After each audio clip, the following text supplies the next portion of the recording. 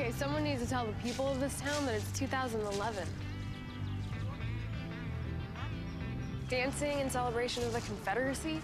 Really? Dr. Hart, the Bells are elite young ladies chosen to keep our history alive. You can mock all you want, but I wouldn't do it out loud because they're meaner than they look. The Bells? Emmeline, come on. You can call me Mrs. Hattenbarger. And my husband put the satellite in last year. We watched every episode of The Sopranos, and believe me, that family has got nothing on these girls. When I heard there was a new lady doctor in town, I painted myself quite a different picture, but you are just so pretty. Zoe, this is Lemon Breland. Oh, okay. You're Brooke's daughter.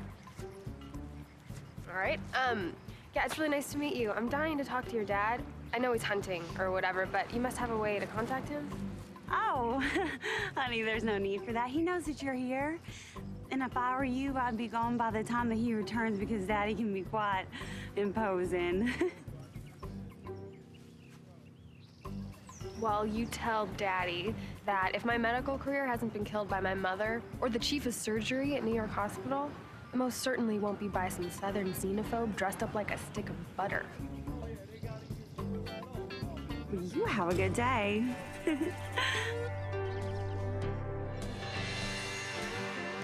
Hart of Dixie, coming this fall to the CW.